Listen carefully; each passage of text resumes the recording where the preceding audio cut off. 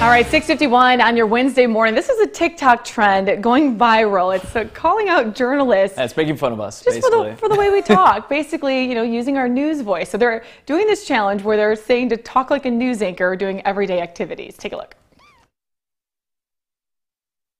Reporting live here in the kitchen. Your time now is 5:52, and we're trying to figure out what we'd like for dinner. All right, Jeanette, thanks. In the meantime, I am checking that poll, and a lot of people seem to be in favor of that steak. When I say a lot of people, of course, I mean me.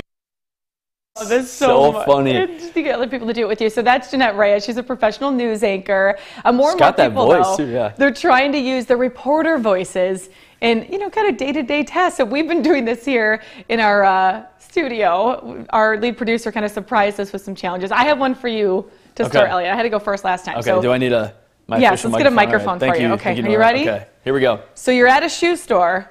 They give you the wrong size, and you have to go up and let them know that you need a different size. All right, Whitney, we're at Payless right now. I have size 11 shoes, but unfortunately, my leather consoles, they are size 10. They're not fitting. My shoes, my toes are crushed right now. So let's take a look at some of the wide range of shoes right now. Should I get sneakers? Should I get Converse? Am I going to get that size 10? I'll let you know in just a little bit, Whitney. I think I made up a word there, too. You did. Okay, okay, let's switch. Okay, we'll switch it. So you are going to be telling me your beefaroo order. Oh, this is very difficult. All right, our producer said, don't worry, we have a little bit of time here.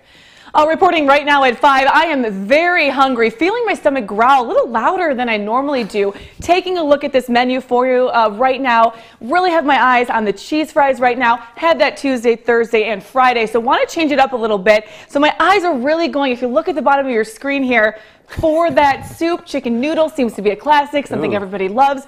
Actually brings us to our web poll question of the day. What's your favorite beefaroo menu item? Let us know. Of course, I will be back here every single day of the week next week as well because I have a problem. Round of applause. Cheesy fries, really? Yeah, it's not really my go-to. It just came out that way, Do we have time for one more? Do we have one? Okay, so Michelle, do you have one for him at all? I'm trying to put him on the